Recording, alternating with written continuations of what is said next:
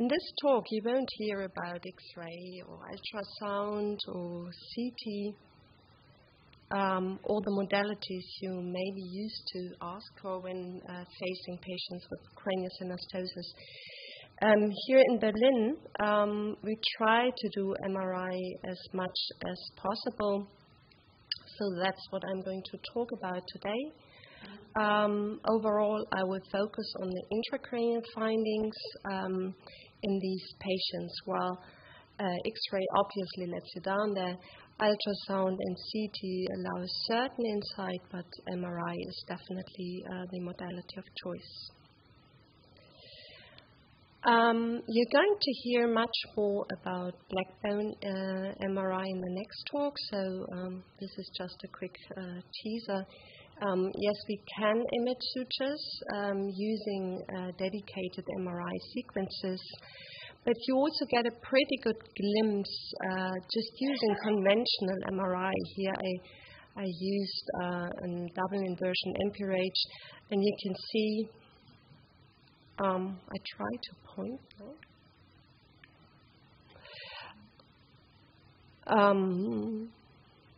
You can see the lambdoid sutures, the coronal sutures on the left-hand side, and even the anterior frontinal. But I must say, the younger the child is, the more difficult it gets, because the skull bones are unilaminar in young children, and the diploid first develops in the third or fourth year of life. So you're actually trying to image a very, very thin bony structure, and that is extremely difficult. When you have 3D MRI data available, it's very easy to do a 3D rendering.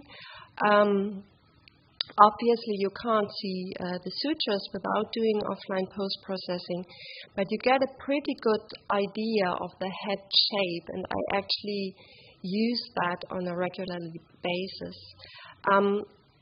During the morning session, there was a discussion here about doing 3D photographs in older children or in children with a lot of hair.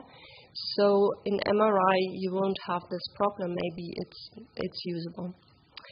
Of course, I show you an example of a young girl with a metopic synostosis with a typical trigonocephaly.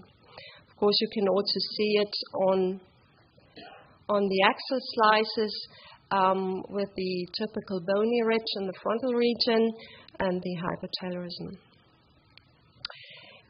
These 3D rendering can be done at the push of a button in nearly all PAC systems. And I find it extremely helpful to differentiate posterior or positional plagiocephaly from unilateral lambdoid synostosis. As you all know, you would get more of a trapezoidal head shape in lambdoid synostosis and contralateral bossing, while you get a parallelogram and no bossing in positional plagiocephaly. And again, remember to look at the sutures, even on your conventional MRI in lambdoid synostosis. We would often see this contralateral abnormal widening of the sutures, whereas in positional plagiocephaly, you have normal, obviously normal and open sutures. I also find it very helpful to differentiate these two types of posterior plagiocephaly, to draw a line through the internal auditory meatus, and the perpendicular red line here would deviate from the supratentorial midline into the direction of the lambdoid synostosis, whereas it is straight in positional plagiocephaly. So what are actually the indication to do an MRI in these patients? Well, we want to image the immediate consequences of the abnormal head geometry. That's hydrocephalus, and of course we want to detect signs of increased intracranial pressure if present. The abnormal head shape, especially in lambdoid synostosis, often leads to crowding of the structures in the posterior fossa.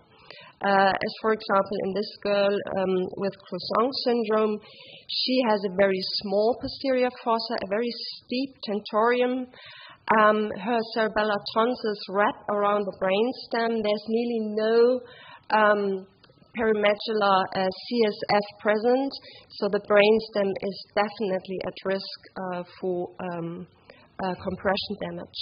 Also note her terucephaly and her abnormal occipital bossing.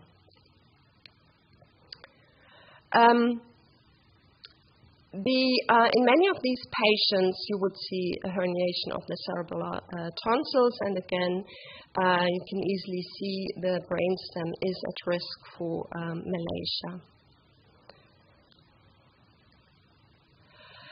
The crowding of the structures in the posterior fossa can lead or often lead to an obstruction of the CSF outflow at the level of the foramen magnum. As in this example here, it's a girl with Croissant syndrome. She has large ventricles, she has hydrocephalus, she has a clear pressure gradient between the third ventricle and the prepontine cistern. And you can also see this accentuated flow void in the aqueduct indicating high CSF velocity. Next, we have to find the signs of increased intracranial pressure in these patients. The dilation of the optic nerve sheath is always a sign of emergency. Then you can find papilledema, but you really need high-resolution MRI images to see that, but actually you don't really need to do that. Remember to look at your diffusion-weighted series, where you always can diagnose papilledema by this bright signal on the B1000 image. Increased intracranial pressure can lead to gyral impressions on the inner table of the skull, the so-called copper-beaten skull, which can take on extraordinary dimensions if combined with osseous dysplasia, as in this girl with Pfeiffer syndrome. Next, we want to delineate the venous drainage in these patients. Hydrocephalus is actually the result of an obstruction of the CSF outflow, but also of impaired venous drainage. By upgrading the venous channels in the skull bones, collateral venous drainage occurs via extracranial venous networks, and that can really take on extreme forms, as in this boy with pansynostosis. His primary venous drainage actually occurs via these venous networks, and his jugular veins are not developed. Here in Berlin at the Charité, we try to avoid CT, but we also try to avoid contrast administration. So of course it's less impressive on the non-contrast MRI, but you can still see it. I hope you can see it there in the neck region, these collateral venous networks. And you can always do a non-contrast venous angiography, like in the middle of the slide, where you can appreciate these neck veins. By the way, we often note this funny bending of the straight sinus in these patients. Abnormal venous drainage is very common in syndromic craniosynostosis. This is a very interesting paper from Toronto, where they analyzed 41 syndromic craniosynostosis, and they found very often venous sinus stenosis in the posterior fossa, and very often these collateral venous networks in the neck region. Finally, we have to find potential associated cerebral malformations, but I must say I don't see them very often, although they are regularly described in the radiology literature. I just show you a few examples. This is a girl with a left-sided synostosis and a frontonasal dysplasia. She has associated cerebellar malformation or dysplasia. You can see it on the left side of the cerebellum with this abnormal fissuration and foliation, as well as the abnormal white matter arborization. Another example is a boy with a pansynostosis.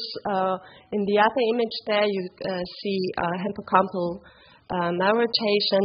Hippocampal malrotation we actually see in many CNS malformations, and it's very non-specific sign. But he also has dysgyria. Dysgyria is an abnormal sulcation and gyration without really showing the features of pachygyria or polymicrogyria. I just show you for comparison a normal central sulcus with a typical hand knob, and in this patient you're missing the hand knob, and the central sulcus is really very straight. He also has rhombencephalosynapsis, that is the fusion of both cerebellar hemisphere and a missing vermis that is in the radiology literature described in conjunction with lambdoid synostosis. And last but not least, sometimes we find really various malformations in one patient, as in this boy with croissant. He has a commissural agenesis, means a missing corpus callosum, extensive dysgyria, and also rhombencephalosynapsis. But as I said, I don't see these malformations very often, and I definitely don't see a specific pattern, maybe because they're so rare and I don't see enough, and that's why we really need to collaborate and collect these cases to gain more insight there. Finally, I just want to remind you that craniosynostosis can be part of more general genetic or metabolic diseases, as in this boy whom we still do not know the diagnosis of his skull gets thicker and thicker, and also his brain tissue increasingly calcifies. I think that these patients may escape the surgeon's eye because they're seen in more general pediatric or neurological consultations, and I believe there's a lot to do. So my take-home messages are: remember to look at the sutures also on conventional MRI, something we usually forget. Remember to do these 3D reconstructions, as it takes 2 seconds.